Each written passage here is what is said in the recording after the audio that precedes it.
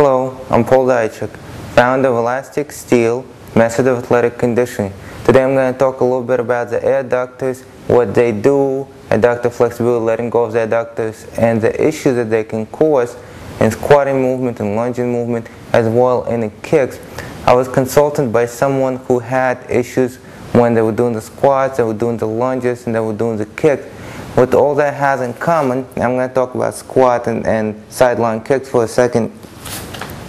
When you do the squat, especially low squat down here, what you have is you have the legs abducted, we have flexion here, and to a degree we have the internal rotation. So some of the adductors that do that can have an issue. Of course, we want to check if someone is favoring the external rotation. Now, to do that, we have to go through all the other muscles that do the external rotation. Sartorius, and in case that I'm talking about, it didn't present an issue. The 6 deep external rotators, checked, no problem. Hamstring, external hamstring doing the external rotation, no problem. Psoas, iliacus, no problem. What's the adductors?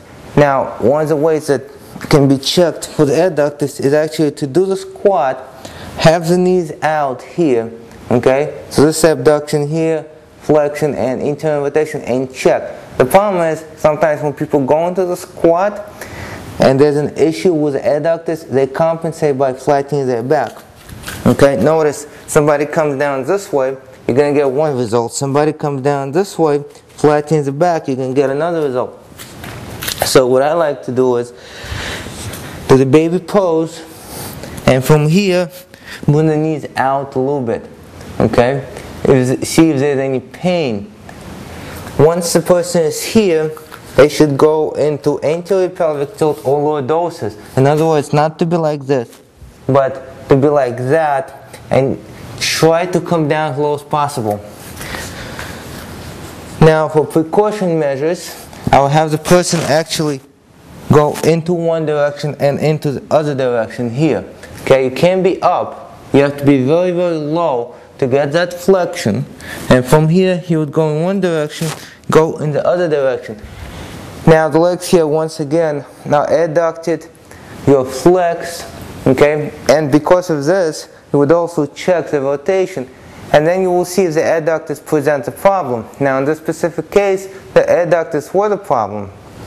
So this person had the hamstring flexibility system, which has a foam roller, has the balls, has a massage stick, and I said massage that area. What happens 2 weeks later, this person said it's not working, and I was very surprised because I know that this works. Very often it can release from the first time and you can go deep into the movement. So what this person was doing is rolling it this way for the adductors, rolling it this way for the adductors, okay, using the balls at the same time. Now, when I asked him, did it get sore? Did you use moist heat? He said it did not get sore, which surprised me. So we went for something deeper, and something deeper is using the stick. Some people need a lot deeper massage than others. This might look a little bit weird, but it works very well. Okay? So what you're going to do is, if you don't know where your muscles are, you would just go by the tight spots. You would find those tight spots. Okay? And here I have it on my adductor. And all I'm doing is putting my body weight into it. Okay, putting my body weight into it. And I'm going to stay here, let it release a little bit, come off, give it a break for a few seconds, go back in, let it release a little bit. So one spot released, and then I might move a little bit down the leg, or I might move a little bit up the leg. I might move a little bit closer to the hamstring or a little bit to the front, and I would work those positions till I feel like everything released. Of course, once that happens, I would use moist heat and allow all that area to be worked on. Now, after a few times, when you will test yourself again, okay, you will see that once you're here, this area has released and you're actually able to come in more to the ground, bring your knees out more, and at the same time, rotate them more. Okay? Now, quick question, how does that apply to kicks? Very often it's related to sideline kick, because when you saw that sideline kick, leg is abducted and you need to rotate it in. If you have issues with the outward rotation, the muscles that actually pull it into outward rotation, your side kick is going to have an issue. You're going to compensate with your back, you're going to compensate all over the place. You might actually do the knife foot, because when you don't do it flat, now the toes are up and you can't really bring it down. All of that will work on that outward rotation to lessen it and allow the hip to go into inward rotation.